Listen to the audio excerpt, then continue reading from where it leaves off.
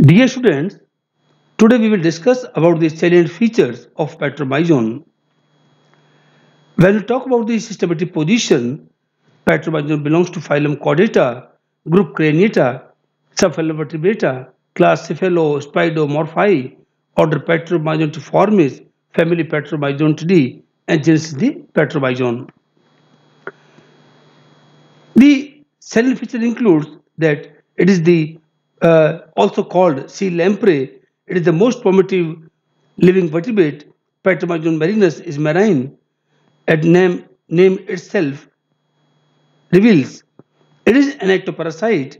It sucks the blood of fishes and turtles. It has an elongated cylindrical and eel-like body. The body consists of three regions, which are head, trunk, and tail. The head is cylindrical and has a buccal funnel, a mouth, a single nares, and a pair of eyes and seven pairs of gill slits. Here you can see the example, the Petromyzon attached to its host. Host is the fish, and you can see the scars of earlier attacks. Buccal funnel. The mouth is surrounded by a cup-like structure called buccal funnel. The buccal funnel is a cup-like structure situated at the interior end of the head. It is directed to downwards. It functions as a sucker. It is circular in shape. It is surrounded by a marginal membrane. This membrane is beset with numerous soft projections called oral papillae or oral fimbriae. The center of the buccal funnel has a circular mouth. A tongue protrudes through the mouth. A nares is present on the dorsal surface of the head. It leads into an olfactory sac. Behind each eye, laterally, there are seven pairs of gill slits. You can see the Petromyzon, the buccal funnel, and you can see the example. They are the gill slits, eye, trunk, the anus, the caudal fin. They are the first and second dorsal fin. When we talk about the buccal funnel, this is the, where as I had mentioned, this is the marginal membrane. It is comprised with oral fimbriae. In the center, there is the buccal funnel. At the opening of the mouth, you can see here, and they are the infraoral tooth plate, which are below the mouth, and the upper side supraoral tooth plate. And the on the whole body is covered of the buccal funnel with horny teeth, and they are the sensory papillae.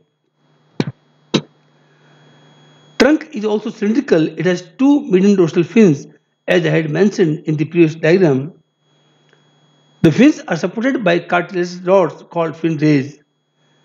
At the junction of the trunk and tail, the anus and the unogenital aperture are present on the ventral side.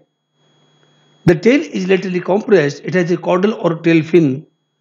The tail fin is also supported by fin rays. Respiration is carried out by seven pairs of gill pouches. The skeleton is cartilaginous and not bony. It is made up of skull, vertebral column, and a set of rods. The circulatory system is closed type. The skeletal system is made up of seven pair of mesonephros kidneys. The skeletal system is made up of a pair of mesonephros kidneys. The development is indirect. It means it includes a larva called ammocyte larva. When we talk about the breeding and migration, Petromyzon has a peculiar breeding habit and breeds only once in his life. Mature males and females migrate from sea to rivers for breeding. This type of migration is called anadromous migration. Means when marine to freshwater, it is called anadromous. When we talk about the rivers, that is from river to sea, it will be catadromous. So what happens during the migration? The alimentary canal becomes non-functional. They do not feed. They use the fat stored in the muscles and beneath the skin. They travel hundreds of miles and reach the place where their parents and grandparents breed. In the river, a male and female select a site in the clear moderately fast flowing water and they build a nest. The buccal funnel is used to remove the stones. So, this is the brief about the Petromyzon, which is in the syllabus of B.Sc part 2nd. We have to study only salient features. I hope you all enjoyed the lecture. Thank you very much.